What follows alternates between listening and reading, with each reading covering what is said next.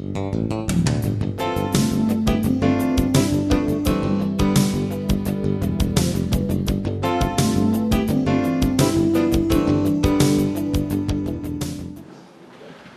it's 5:30, so I'll call to order the Executive Committee meeting for August 25, 2020.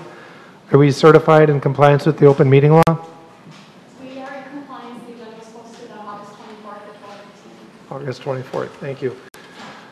Okay, next item of business is approval of minutes for the August 4th, 2020 Executive Committee meeting. Supervisor Obler? I'll move for approval, Mr. Chair. Thank you, Supervisor Obler. Is there a second? Support. Thank you, Supervisor Prochek. Under discussion? Any changes? Seeing none, all in favor of the minutes for the August 4, 2020 Executive Committee meeting, say aye. Aye. Opposed? Motion carried. Next item is consideration of resolution number 11, the 2021 5-year capital plan. Supervisor Gehring? Is there a second? I'll support that. Thank you, Supervisor Obler. Under discussion? Is there any questions on it? Any changes? Okay, seeing none, all in favor of the resolution number 11, please say aye. Aye. Opposed? Motion carried. Consideration of resolution number 12, approving permanent easement for Village of Kohler sewer interceptor at the Erie Avenue Old Plank Road trailhead. Supervisor Ziegelbauer. I'll make a motion to approve. Thank you, Supervisor Ziegelbauer. Supervisor Obler? Supported. Thank you, Supervisor Obler. Under discussion? All read the information. Okay, very good. All those in favor of resolution number 11, please say aye. Aye. Opposed?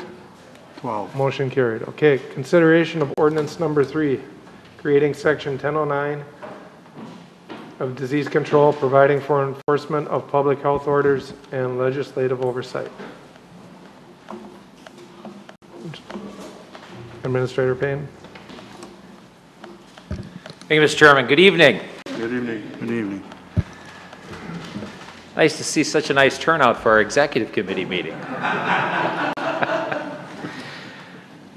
The Health and Human Services Committee recommended the proposed disease control ordinance providing for enforcement of public health orders and legislative oversight, and there were 4 predominant objectives. First, to be transparent about our COVID-19 emergency planning, to be better prepared if we experience a significant surge in COVID patients and if our local hospitals are on the brink of being overrun. The second objective was to be working more in collaboration. That's been our secret to success, not only on the county board, but throughout Sheboygan County. And the proposed ordinance adds the oversight of the county board, executive and Health and Human Services Committee, providing more opportunity for input. Thirdly, we changed the enforcement provision. We expanded enforcement and penalty provisions to have less onerous options than what are currently in state law. In addition, we don't want to tie the hands of our law enforcement officers or our state district attorney with greater responsibilities. They are all stretched so thin as it is now, and we certainly didn't want to give them even additional responsibility. And then finally, we specifically reference businesses, and although most businesses, I mean so many businesses, are leading by example in Sheboygan County, they're one of the keys to why we've kept COVID in check. If a business didn't comply with a countywide public health order, if we needed to intervene, just as we do now, if restaurants aren't preparing food in sanitary conditions, we built that in. Our objective was to prepare for an emergency, to be transparent, and to work in collaboration, and to provide our county with the tools we need to better serve this community. Those were the intentions. We hoped when we were preparing this ordinance that it would never be needed. If it was passed, nothing would immediately change. And of course, we hope it's never going to be needed. At the county board meeting, it was introduced last week. And sadly, there has been so much misinformation on Facebook and being circulated about this proposed ordinance. I've never seen anything like it in my career. Yet, amongst all this misinformation, we heard some really helpful feedback. We got some really good input from the community, and we appreciate that input, and we made changes. So, on the executive committee obviously received this, as did the county board, and I think the Sheboygan Press actually built this into one of their online articles so the public could see it. The feedback we received was predominantly associated with 3 areas. Give us a little better sense of what the intentions are of this proposed ordinance. Why are you coming forward with this? The hospitals aren't overrun. We're keeping COVID largely in check. What's the purpose of this? And again, it's about emergency planning. It's about being transparent. So we built into the whereas statements, kind of setting the stage for this, that we were concerned about if things get worse, that we're best prepared. We specifically referenced the hospitals that we've been collaborating with and getting information on what it would look like if their ICU beds or their COVID-dedicated medical surgical beds became overrun. We sought their input. Hospitals were directly involved with this discussion. We specifically mentioned that if 50% or more are filled with COVID-related patients, 50% or more, that would be a trigger that we will likely need to do more in our community to slow down the surge. So again, seeking to be transparent, communicate with the public what we're looking at, what the triggers are, and what we'll do. We built in checks and balances that currently aren't in state law. Right now, our public health officer could put out a county-wide order. She hasn't done that to date. She has no interest or desire to do it going forward, but she has that authority under current state law. I'll bet you about 50% of the emails and phone calls I received, there was a comment or written comment or voice message or people I talked to that we don't want one unelected person to have all this authority.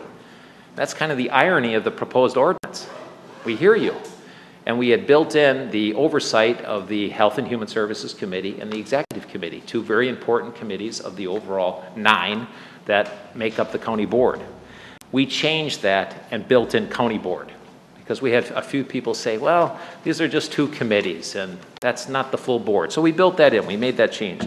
And then the third thing we did is we struck businesses entirely. We just pulled that out. And I get that. I get that it was a lightning rod to some people and it was a little unclear just when that would be implemented or how that would work. And with all the angst and everything that people are feeling, I can appreciate why that was a sensitivity. So we completely removed it. So those were the 3 changes we made that are before the Executive Committee this evening. Of course, with all that said, unfortunately, this has become a very emotionally charged and political issue. And as you know, some people are using it to voice all sorts of frustrations, regardless of they're in the ordinance or not. With all the uncertainty surrounding COVID-19, people are understandably hurting, frustrated, and fearful.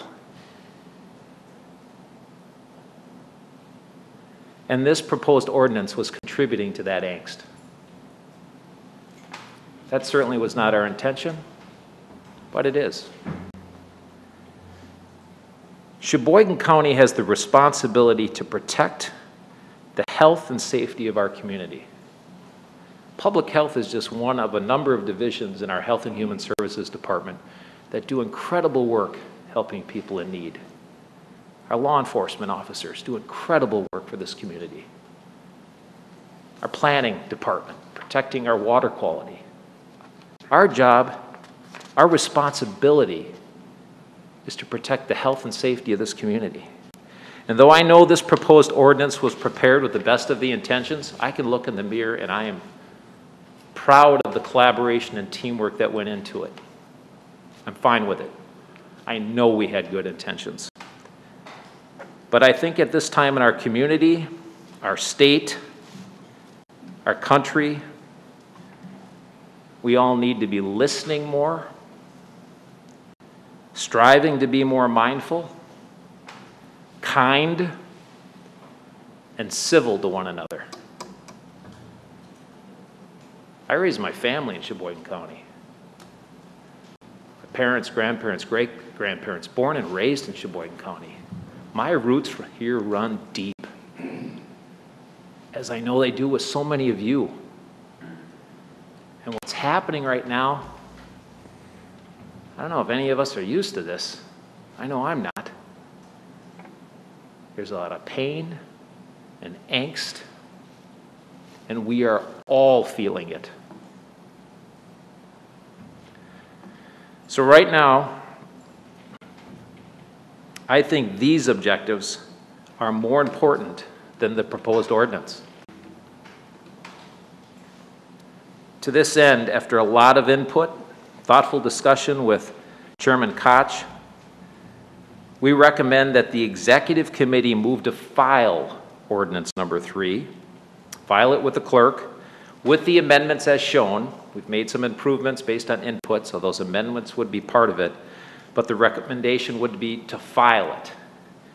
In other words, filing with the clerk means the Executive Committee is recommending to the County Board the ordinance not be approved, that it not go forward.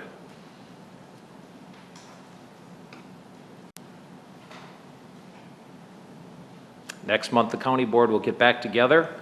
It'll go to the full board, just as any ordinance or resolution does. It's generally always a 2 County Board process, 2 committee process, and the County Board will vote on that. My bet is with the Executive Committee's support for a motion such as this, my bet is the County Board will file it, and that will be the end of this. So I want to thank everyone for their input, but I want to again restate what I just said about all of us pulling together to fight COVID and pulling together to be kind and patient and empathetic to one another, our neighbors, our friends. We are better than, I think, other communities who can't treat one another with respect or aren't civil. That isn't Sheboygan County. That's not the Sheboygan County I know. So I hope everybody can support this decision tonight. I hope that it will be supported at the County Board next month. And we do appreciate the input that we received, and we've been listening. Thank you, Mr. Chairman. Thank you, Administrator Payne. So, Supervisor Obler, is there a motion? Yes, Mr. Chair, thank you. I'd like to make a motion to file ordinance number 3 with the extended changes that have been made to this document by Thank you, Supervisor Obler. Supervisor Ziegelbauer? I'll second that motion. Thank you, Supervisor Ziegelbauer. Under discussion. Is there any discussion? Any from the other supervisors? Okay, seeing no discussion, all those in favor of filing ordinance number 3 signify by saying aye. Aye. Aye. Opposed? Motion carried. Consideration of resolution reaffirming membership in Wisconsin Bay Workforce Development Area Consortium and approval of amended consortium agreement. Supervisor Ziegelbauer. I make a motion to approve. Thank you, Supervisor Ziegelbauer. Is there a second? Thank you, Supervisor Gehring. I will second the motion. Okay, under discussion. Is there any discussion? Hearing no discussion, all those in favor of the resolution reaffirming our membership in the Wisconsin Bay Forest Development Area Consortium signify by saying aye. Aye. Aye. Opposed? Motion carried. County Administrator's report. No report this evening, Mr. Chairman. Thank you, Supervisor Payne. Approval of attendance at other meetings or functions. Yes. Could we have a motion to approve the supervisors that attended this meeting, please? I will So moved. I'll second. Thank you. Thank you. Okay. All those in favor of that motion signify by saying aye. Aye. Opposed? Motion carried. Is there any other meetings attended? No? Okay. Review and approve vouchers. I'll move to Supervisor approve. Obler? Move to approve, Mr. Thank you, Chairman. Supervisor Obler. Is there a second? Thank you, Supervisor Ziegelbauer. Any discussion? Okay. All those in favor of reviewing, or the vouchers signify by saying aye. Aye. Opposed? Motion carried. Next meeting date? The